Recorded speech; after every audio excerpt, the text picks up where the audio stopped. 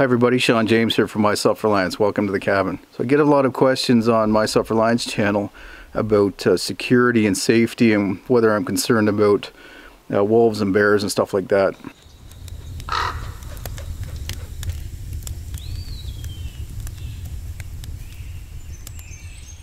And the answer to that is no, I'm not afraid of those animals. To me, they're just part of the landscape here, part of the environment.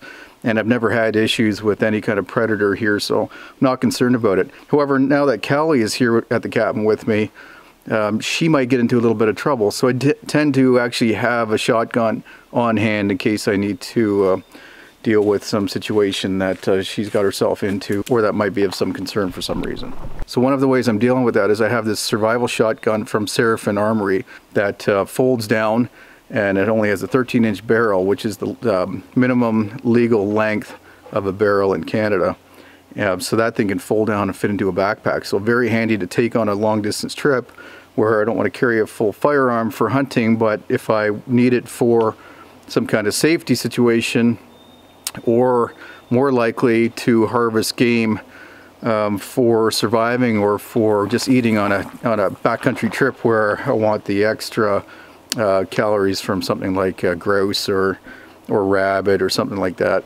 It's really handy, or waterfowl. So it's really handy to be able to carry that in a backpack where I just normally would not want to carry a full-size shotgun. So here in Canada we have to have a firearms acquisition certificate in order to purchase and to own firearms, and that's non-restricted. We also have a restricted category, so if you want restricted firearms such as handguns, it's a separate license that you have to get, and there's a lot more restrictions on your carrying and storage and where you're allowed to use them and so on. But for me and for all hunters, we need just a standard acquisition certificate which allows us to possess the firearms as well as buy ammunition. So some of the restrictions are that we have to keep our firearms stored in a safe place, locked up with a trigger guard on them at all times.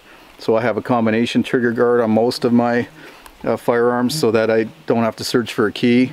I know the codes to those, I can take them off. The other thing is that when we're transporting, they have to be in a full case, which means 6-side case. So 1, 2, 3, 4, 5, 6. So basically fully enclosed so that you cannot easily reach in and pull that out. Now that locked trigger guard on there and then placed into a backpack fits the requirement. So this firearm can go into my backpack. I can take it on any kind of trip with me. I can take that with me and I can use it both as self-defense against predators if I was concerned about that, or for harvesting small game, and in a pinch I could harvest large game if I was in a survival situation.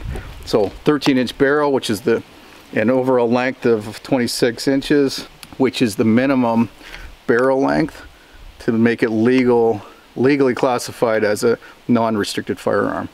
So as a hunter I can carry this. So very small, as you can see, very convenient. Would never carry this in a city or in an urban environment, but it's perfect to be carrying out in the wilderness like I am. Keep in mind that this cabin is located in the Canadian wilderness, that I'm surrounded by forests, uninterrupted and undeveloped, that I can hunt in and also travel through, and I'll have contact with animals that have never seen people before, like bears and wolves, and rumors of cougars and stuff like that.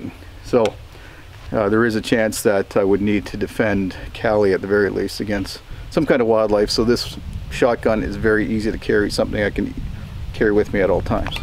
So I'll show you how this works. So trigger guard off, put the shell in there, safety.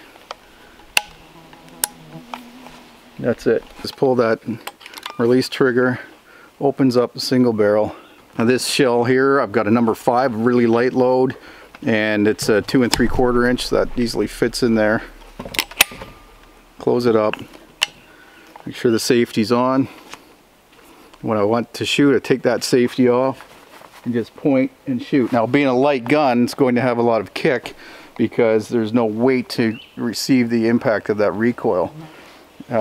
So you want to make sure you got it nestled tight, you hold it tight, get down on that, and make sure that you got a grip on it so it doesn't come back and hit you in the cheek. Good, steady.